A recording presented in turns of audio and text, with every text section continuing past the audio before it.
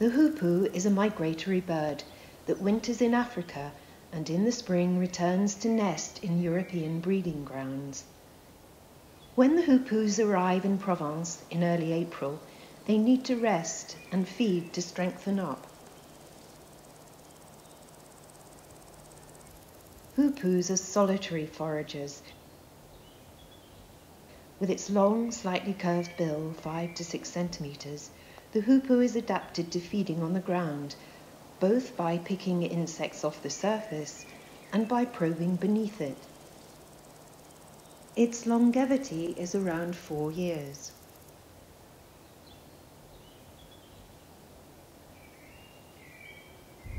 In Provence, hoopoes frequent a wide range of habitats, such as abandoned fields, olive groves, as well as wild gardens in the vicinity of small villages. When the breeding season starts, the male utters its insistent song in the early morning from a high perch. Males principally sing to attract females. The typical far-carrying song, only produced by males, is a resonant phase, which gives rise to its English name, Hoopoe. This song may extend over many minutes. While the male bows the head downwards to increase the volume of air, the neck is inflated and then the throat pushes outwards with each note. A female listens to a male singing. Male songs have different refrain lengths that may vary from 2 to 5 notes, with short pauses between them. A little further, a male sings a 4-note refrain.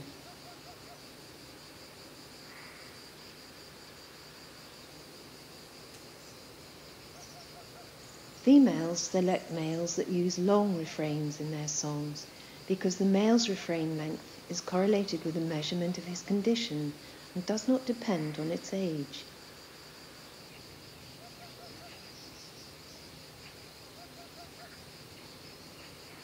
The hoopoes meet on the short-cut lawn and forage for insects.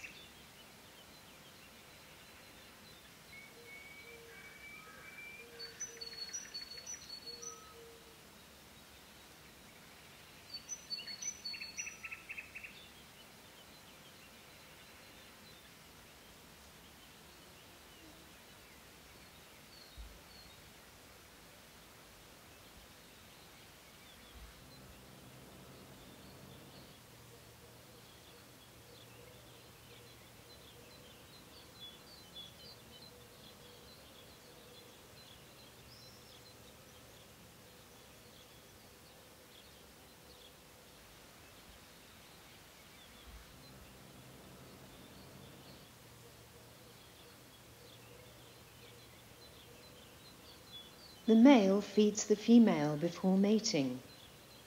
Hoopoes are monogamous, but pair bonds usually last only for 1 season.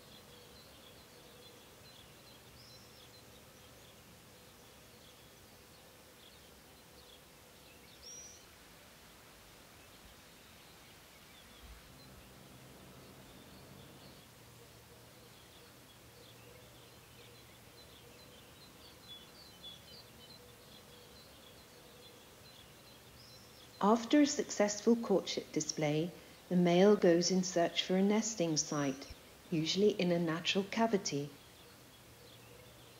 such as a tree hole or stone ruin that will involve the establishment of the territory.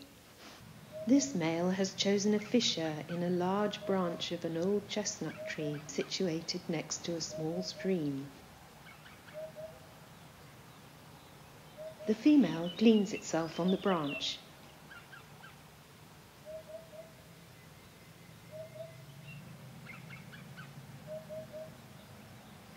Both sexes can raise a spectacular fan, the characteristic crown of feathers. During the pre-laying egg phase, males sing from different perches, close to the nest hole. Their songs provide information for the female and other males. This male sings with short refrains of 2 notes, and therefore is a different individual than the one that sang with 3 or 4 notes, heard previously. Probably it is an unpaired male, and the paired one has stopped singing.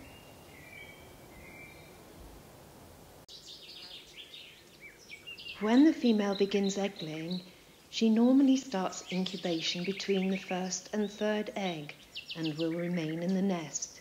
From then on, the male stops singing and regularly goes in search for food to feed the female.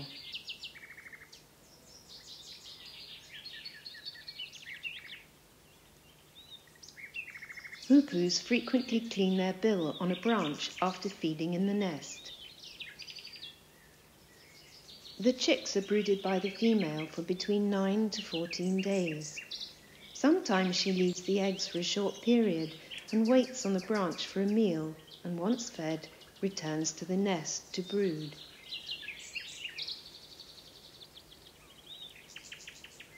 The small stream below the walnut tree is a perfect habitat for all kinds of animals, like this blue metallic damselfly.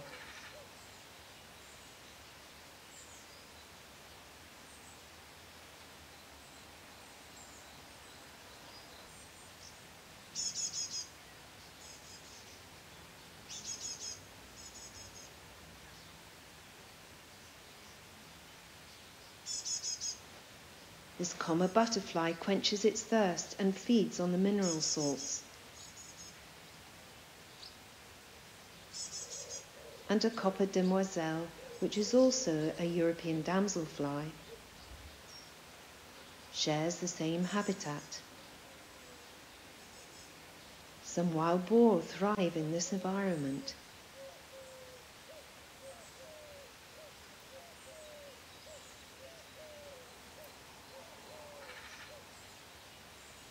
When excited, hoopoes can utter a harsh, rasping call.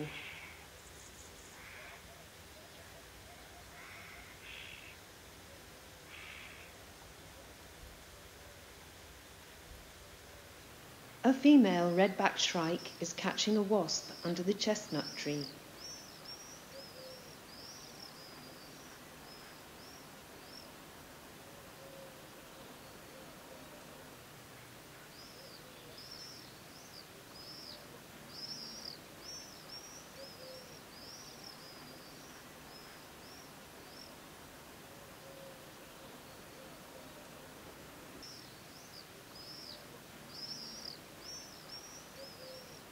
From time to time, the female leaves the nest to clean itself of all vermin from the nest.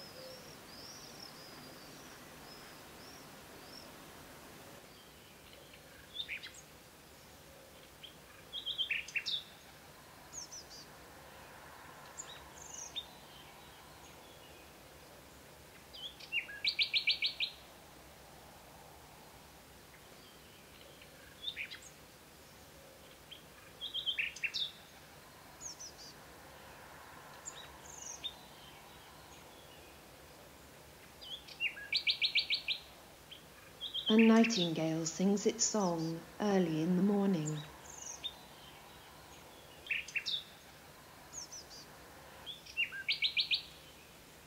It has now been 17 days since the female started egg-laying. She moves to her favourite spot and grooms herself.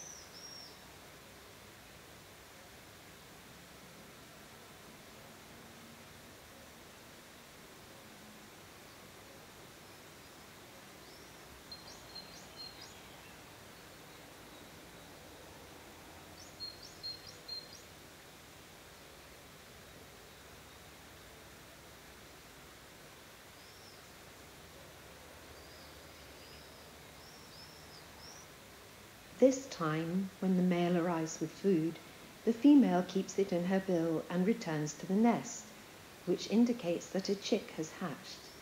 The chicks hatch at different times. The first days, the female will stay with the chicks and feed them with food brought by the male.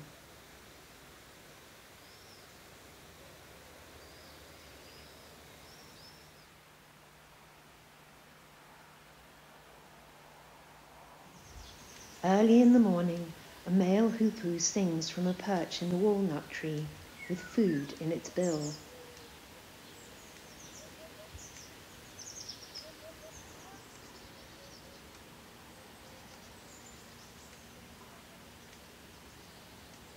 It flies closer to the nest, stops singing, and waits for a while with a big larva in its bill.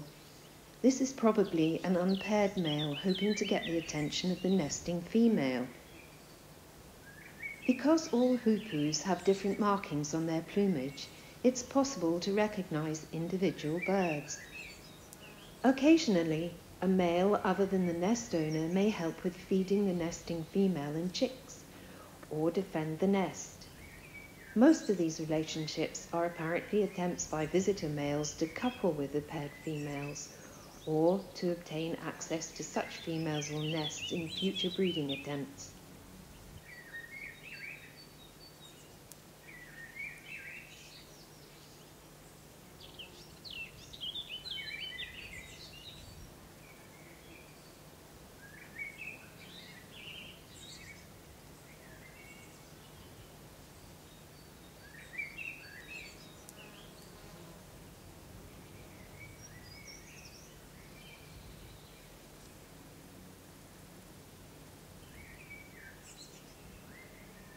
The female remains on the nest, and so the visitor decides to go to the nest, but leaves in a hurry as soon as the resident male arrives. When the resident male flies away, the unpaired male returns for a second chance.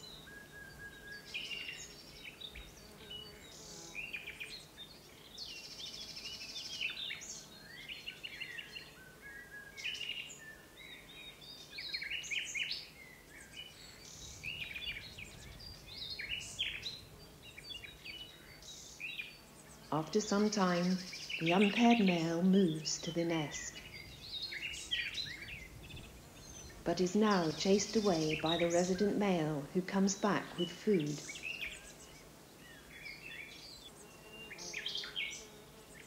In the next episode, the female joins the male in the task of feeding the chicks